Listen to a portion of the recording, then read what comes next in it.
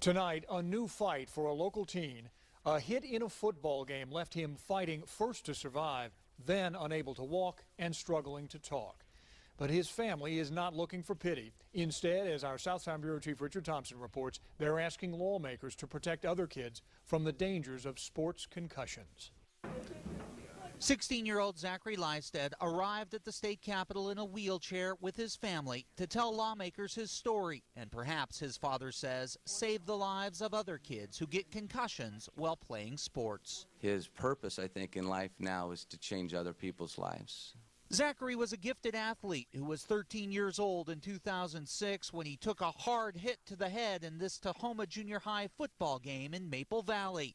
Zach went back into the game, but today his father told lawmakers how his boy collapsed moments after it ended. Laying on top of your kid for almost an hour waiting for a helicopter to land on the ground, and all you did was beg to God to keep him alive. Zachery was airlifted to Harborview Medical Center where he underwent 2 brain operations in just 10 hours. He remained in a coma for more than 30 days, and that was just the beginning of his struggle. It took Zachery 9 months to say his first word, and his mother quit her job to care for him around the clock, constantly working with him to rebuild a shattered life and a shattered body. We know that if Zachery was taken out of the game, we wouldn't be living the life that we're living. So Zach's parents and a broad coalition, including the Seattle Seahawks team doctor, want lawmakers to change the way concussions are handled in youth sports. When a student athlete is suspected of having a concussion, he needs to be removed from the game.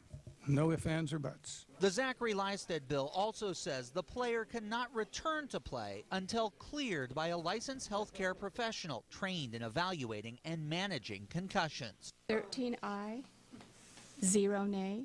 The Education Committee unanimously passed the bill, and then Zachery showed them his latest remarkable achievement, the ability to stand.